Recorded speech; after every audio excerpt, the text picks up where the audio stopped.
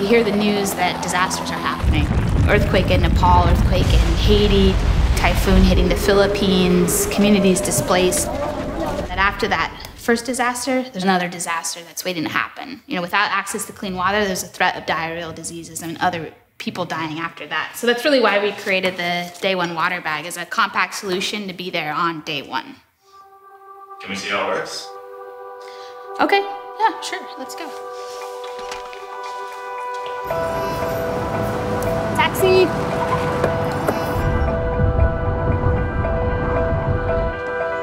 All right, I think this is a good spot in Golden Gate Park. It's a freshwater pond.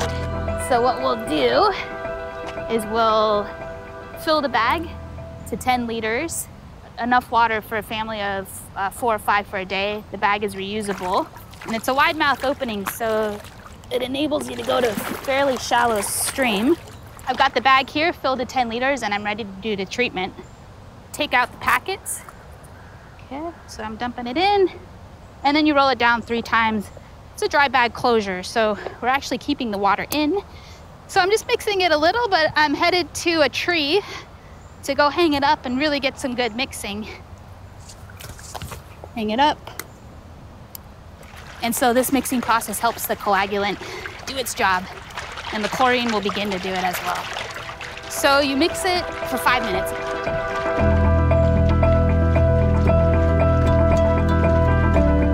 So right now, the coagulant's doing its job. It's binding with all the bacteria, sediment, and it's settling.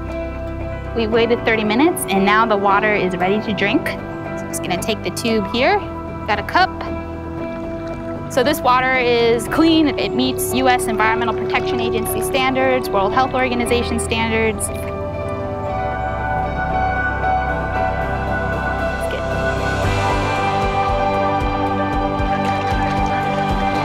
At DayOne Response, we've had an opportunity to be in different sorts of contexts. So after an earthquake, after a flood event, for cholera outbreaks. And so we're really working with our partners, with the relief organizations, to stockpile. So be ready ahead of a disaster so that it can have access to the DayOne water bag, but also have a bit of knowledge of how it works. Having our stockpile currently in Oakland, California, the water bags are ready to go airship, ocean freight, whether you're in Nepal, Philippines, or in West Africa.